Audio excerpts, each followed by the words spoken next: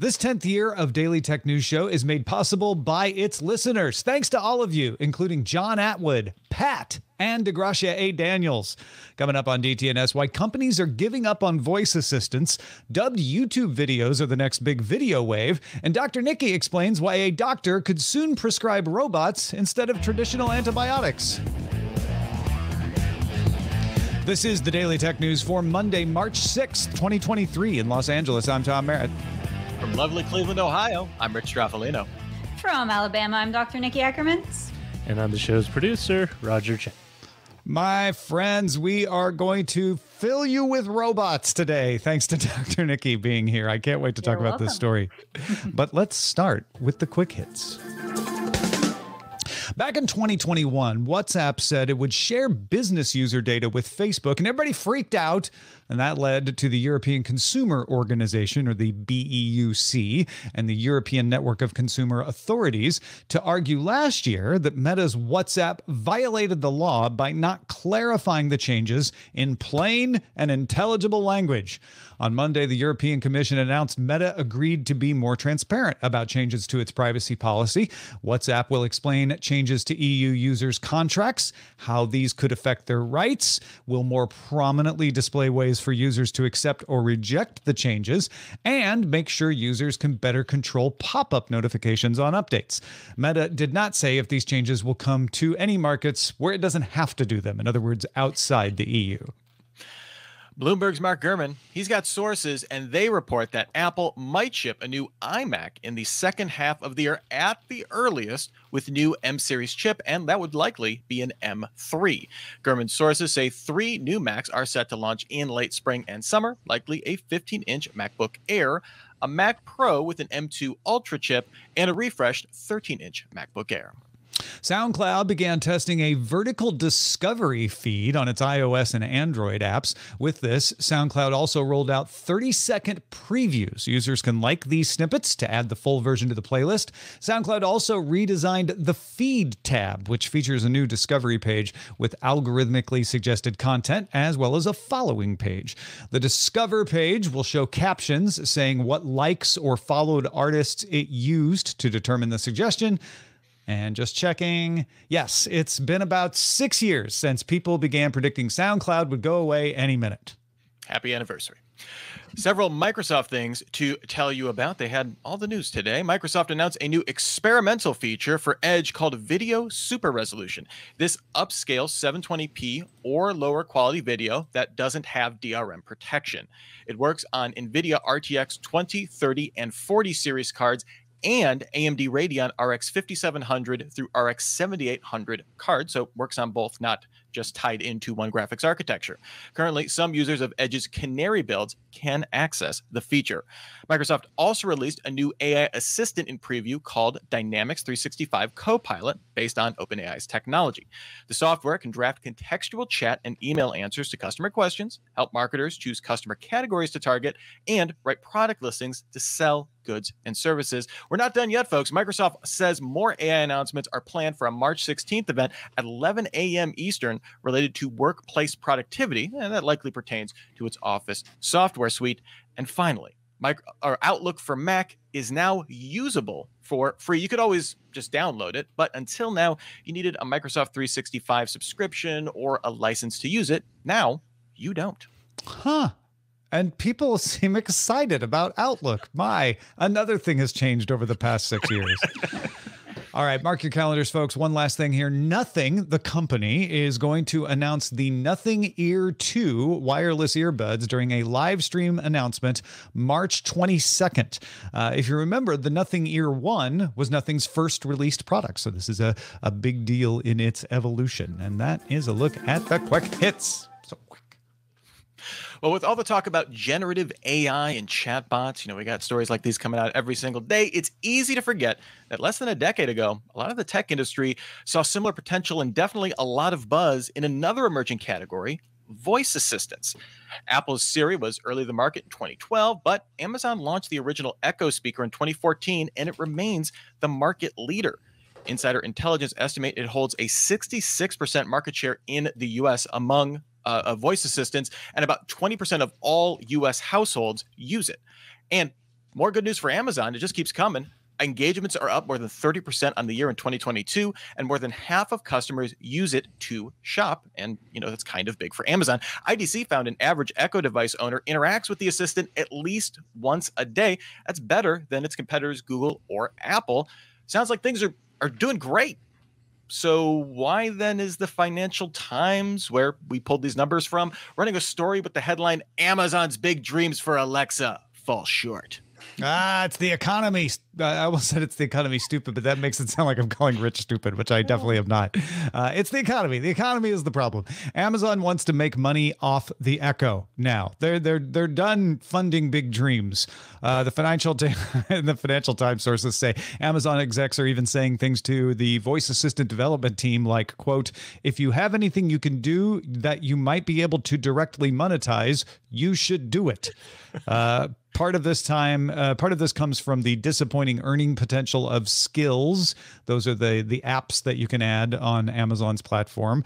A problem that is not unique to Amazon. Google calls them conversational actions, and they plan to end access to third-party conversational actions in June, replacing those with voice functionality in Android apps.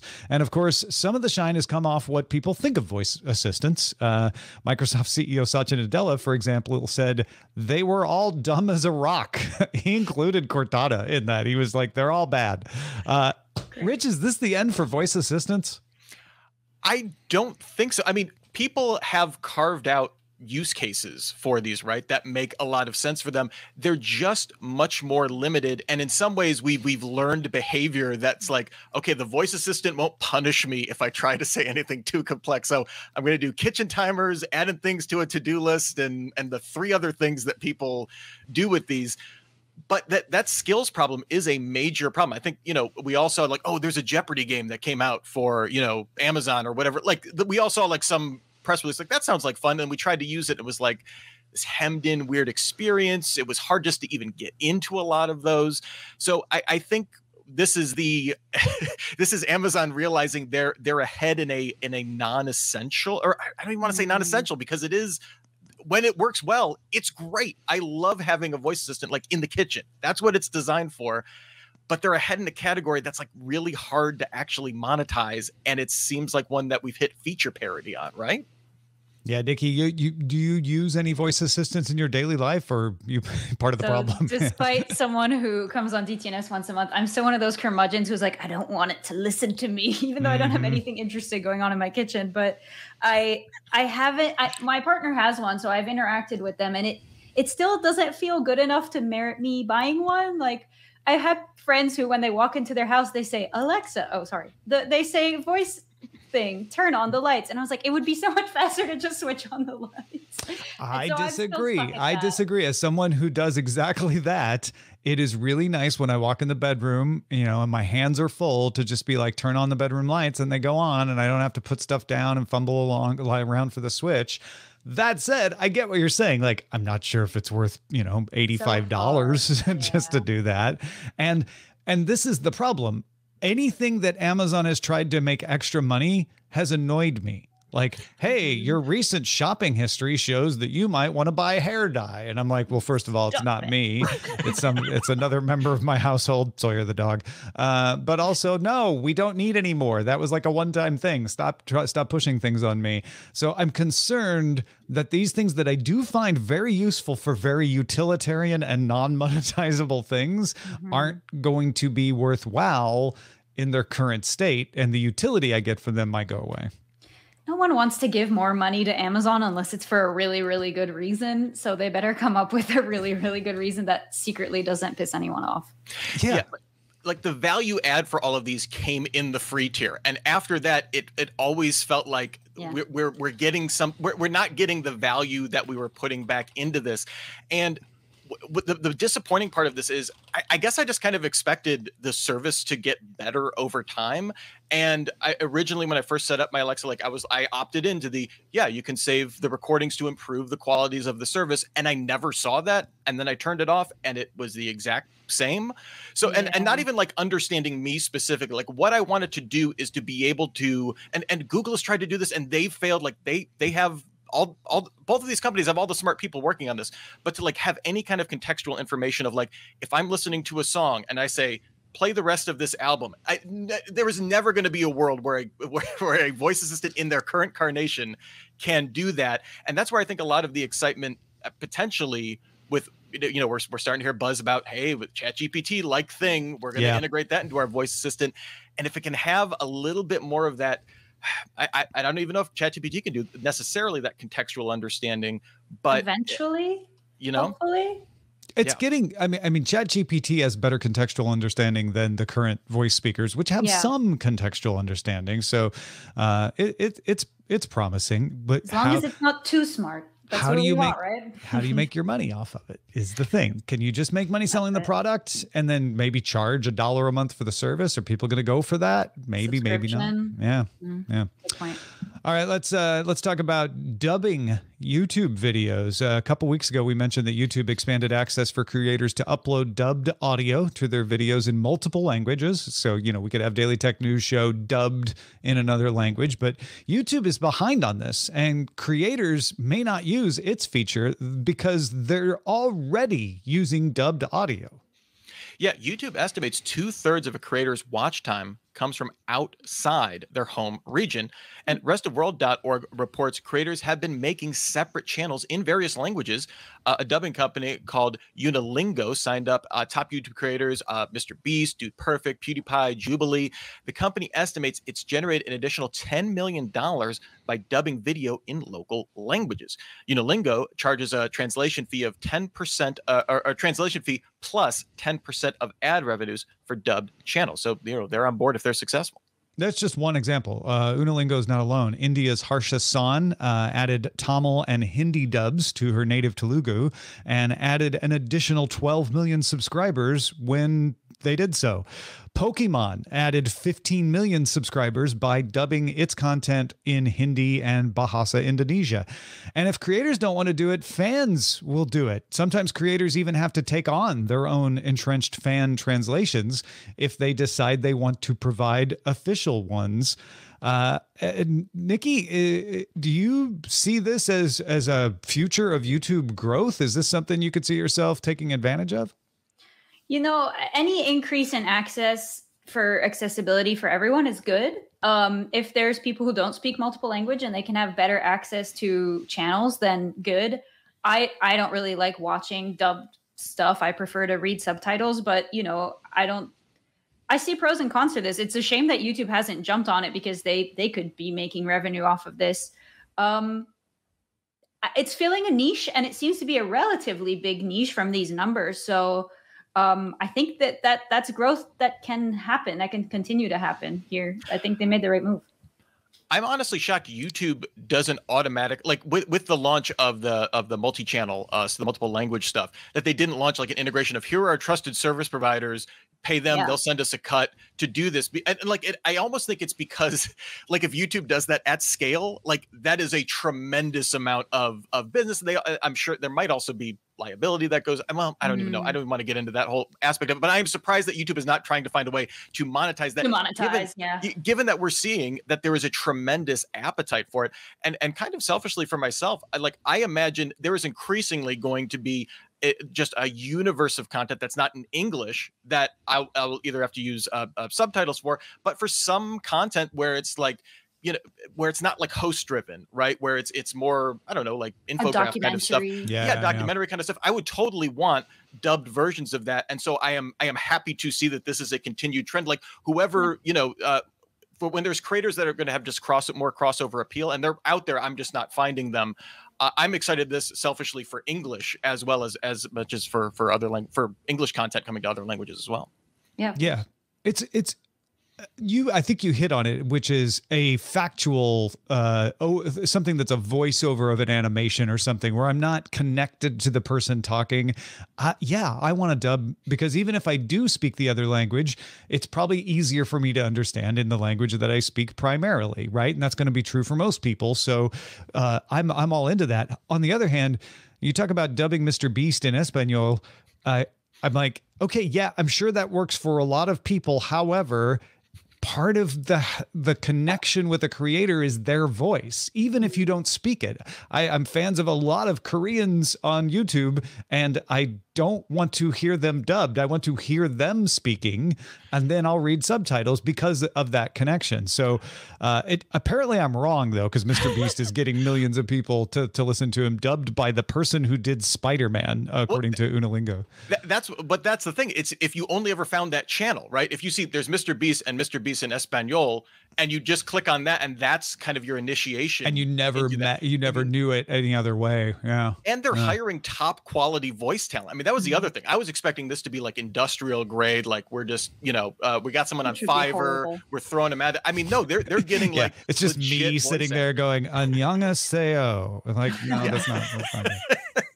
So I think the cool thing is you get the option. That's what we want. We want more options. Yeah. No, that's a really good point, because sometimes I will want subtitles, but maybe, like you say, every once in a while it'll be like, oh yeah, I would like to have a dub on this.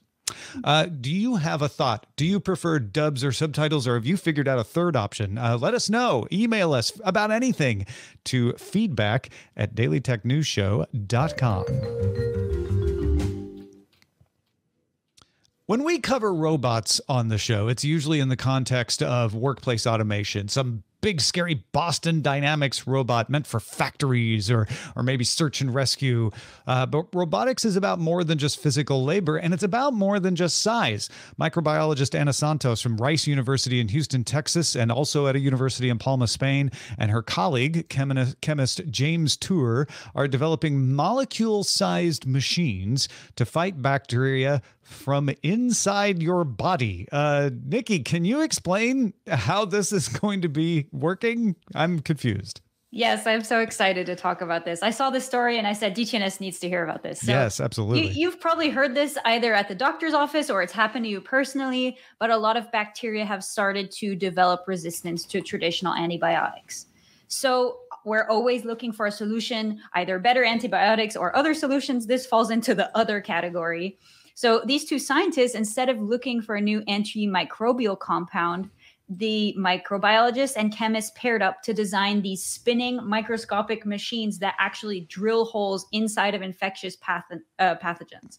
Okay, so I know that antibodies don't usually drill holes, so there's a difference. Correct. One, how else is this different than just developing like with vaccines, like antibodies? Yeah, so instead of it being physiological, where you're trying to get your body to respond to these pathogens, it's actually mechanical. So the advantage of this drilling mechanism is that it doesn't already exist in nature. And so it makes it kind of impossible for the pathogens to evolve any resistance against it. And that's how they were able to do it in the past. And these machines, or these nano machines, have actually shown some promising results in initial trials against antimicrobial resistant infections. But of course, it still remains to be seen how this is actually going to work in the real world. Yeah. So how does this work? Yeah. So these are teeny tiny machines that are less than a micrometer in size, and they can incorporate these controllable moving parts.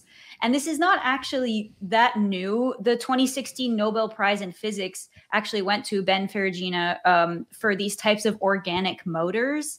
But applying this knowledge to antimicrobial resistant bacteria is what is the new part. So how they move, it actually is powered by either a chemical reaction, electrical energy, or sometimes even light, which is sort of a form of electrical energy. So these two scientists, Santos and Tour, work together to create this nanomachine design using different molecular groups and compounds, and specifically some that produce nitrogen. And that's because nitrogen can react with visible light and power another molecule group that starts to spin on its own.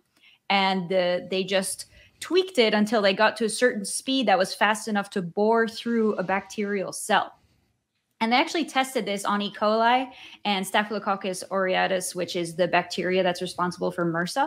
And they were able to kill them in as little as 2 minutes. So pretty impressive. Yeah. So I love this. They've engineered the molecules to make like a little tiny robot.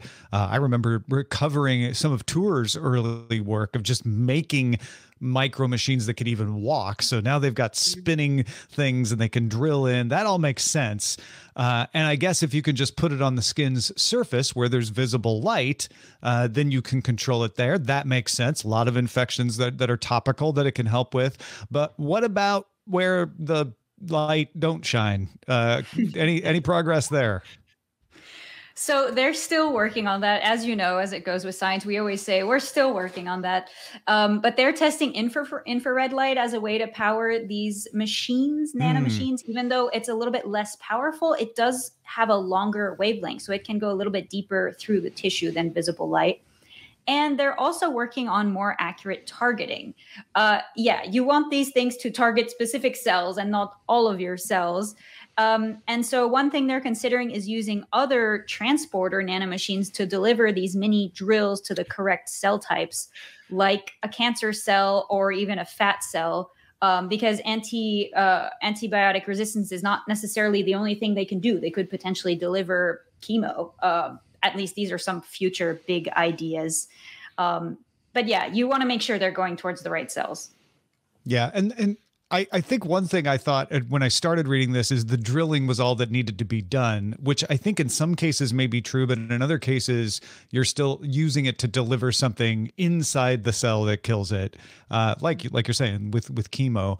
So I can imagine this as sort of a there's a molecule that has an antigen that's going to bind to only the things you want to damage.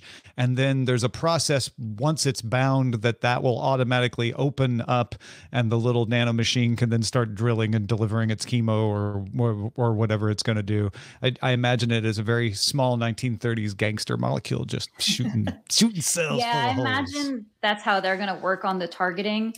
They're also talking about like little tiny nanomachines that they can actually pilot. And I'd love to see that as well. It's like Miss Frizzle. Like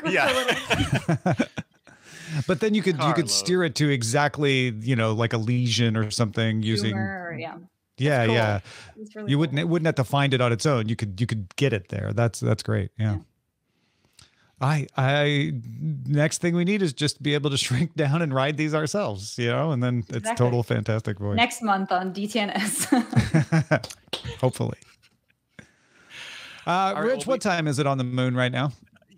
That's a very interesting question, Tom, and we might actually have an answer sooner than later. That's because during a meeting at the European Space Agency's ESTEC Technology Center in the Netherlands last year, multiple organizations stressed the importance and urgency of defining a common lunar reference time. Now the ESA has announced that it's going to try to achieve LunaNet, a framework of mutually agreed upon standards, protocols, and interface requirements. Right now, space agencies and private companies just all kind of use their own various home time zones. Home is where the moon is, I guess, for onboard chronometers and two-way communication systems. A standard lunar time could make partnering on joint observations and overall communications just a lot easier. Someone will have to be in charge of lunar time, similar to how the BIPM is in charge of UTC on Earth. And UTC is based on inputs from collections of atomic clocks maintained by institutions around the world. But you'll be able to, set your watch to moon time for all of your moon visits. Tom, I'm very excited. Yeah. GPS runs into small relativistic effects when it's in orbit, when the satellites are in orbit, because time is slower for something in orbit, infinitesimally. But at the incredibly small amount of deviance that you want with GPS, you need to account for that. So that's where these UTC atomic clocks come in, is they know like, oh, you're that far away. Okay, then you're probably running a little slow. Let me adjust and get everything in sync.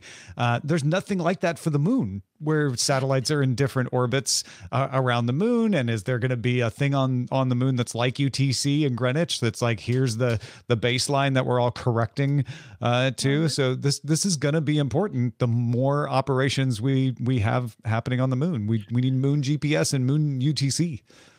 The only thing that makes me sad about this is I have my Citizen watch right here that is synced up to the atomic clock. It syncs to the atomic clock every single day, so it's always right on time. And it has time zone around the dial, so I can set it if I'm traveling around the world. I can travel, I can set it, have it exact time zone, never have to worry about it.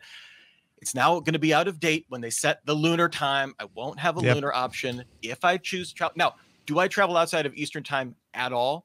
Never. Will I travel? That's not the point. Almost certainly not. It's the capability. And now, Citizen, get on is what I'm saying.